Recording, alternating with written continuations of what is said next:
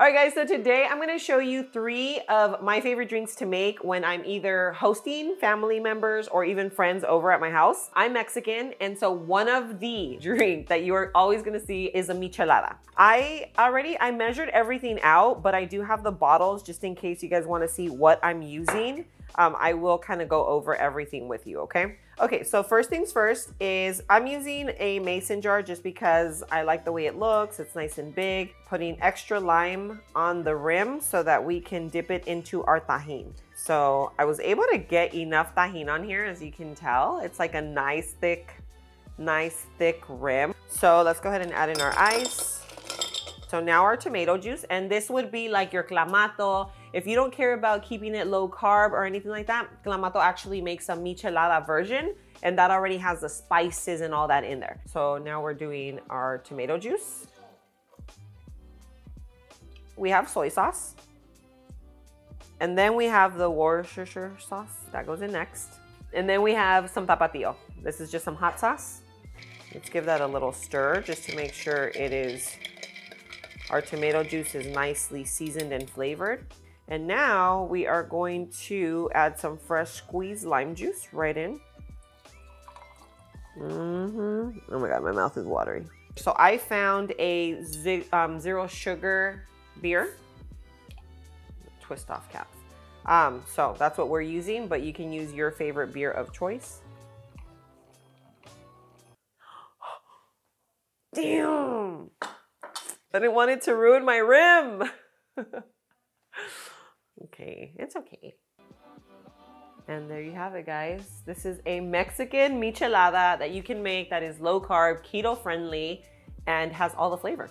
This one does not have the alcohol because, guys, I have a full day. I can't be drinking this big old thing of beer, but it tastes just the same. So, you know, if you don't want to have the beer, but you want to have the experience, there's you go.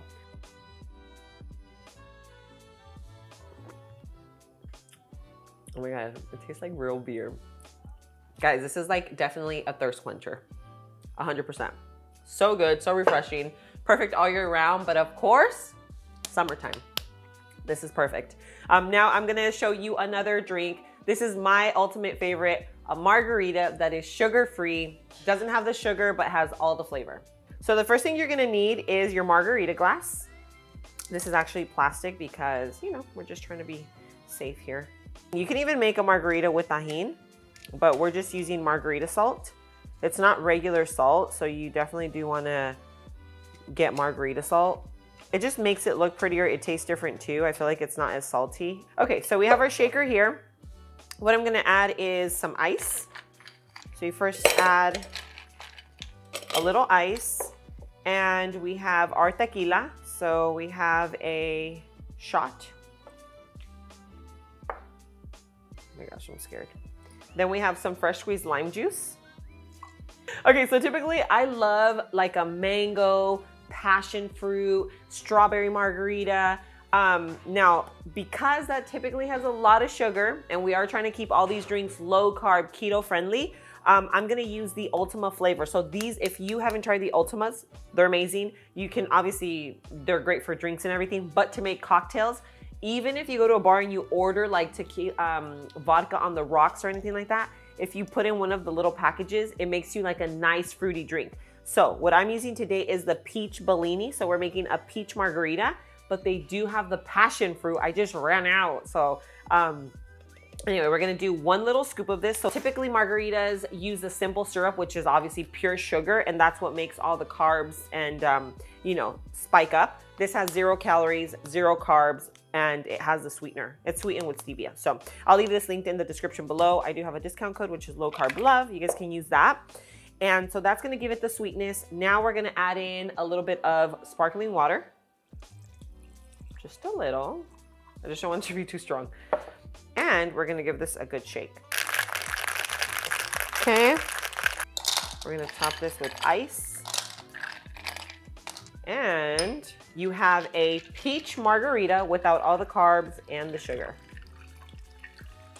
And we're just gonna garnish it with a slice of lime. Who knows what this is? comment down below before you move forward. Pause the video, go comment down below. Let me know if you guys know what this is. This is actually a new fruit for me.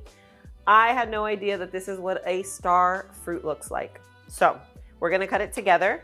I have seen it in drinks, but I've actually never purchased one or cut one. So we're doing this together for the first time. And obviously it's called a star fruit because of the shape. Look at that, this is so pretty. Yeah, and we're actually using this as a garnish. I just think it's gonna look really pretty on our margarita. Let's go ahead and put this on here. Look at that. I think it just looks so cute, super refreshing, and just makes it look really pretty. Interesting. I guess I've never actually tried it before. I just thought it looked really pretty. But it's not that sweet. I'm trying to think what it reminds me of. Like less sweet version of a kiwi. Okay, and before we move on to the next, let's do a little quick sip. Oh my God, this is delicious. Wow, only one more. This has real alcohol. Perfect, 10 out of 10. Moving on to our very last one. One of my favorite, family favorite. My mom, family, aunt loves it. It's sangria. Okay, so the first thing you're gonna need for your sangria is a bottle of wine. Now you can make a white sangria or a red, obviously. So we're doing a red sangria today.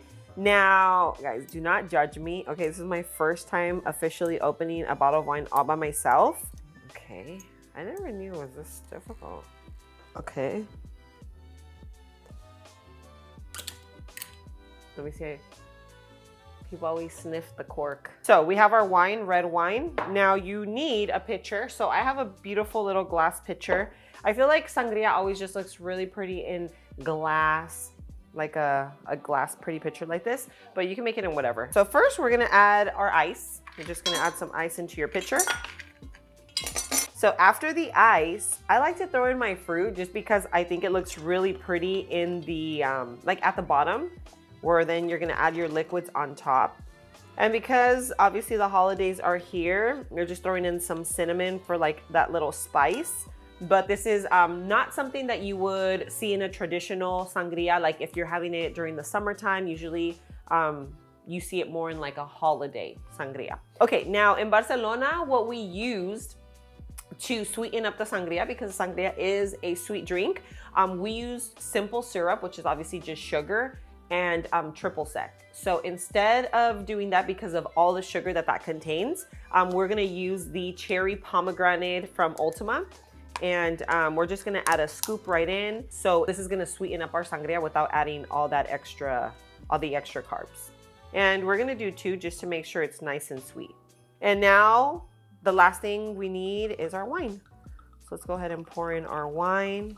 Now you can find the lowest sugar wine possible. There are a lot of low carb wines out there. What we're gonna top it off with is some sparkling water.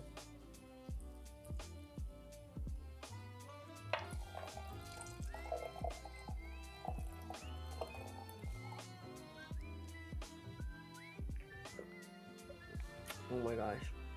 Wow, this is dangerous, super dangerous. For sure I'm finishing this and then moving on with the day, but guys, you can barely taste the alcohol. It just tastes super refreshing. Very holiday feels, like you can taste a little bit of everything in there. This is a must try. Even if you're not like a big drinker, because I know some people are not like really big on alcohol, you can't taste it. And it's just, oh gosh, it's so good.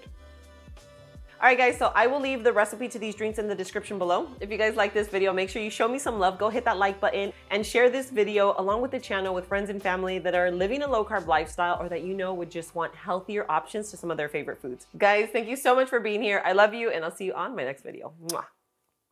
Cheers.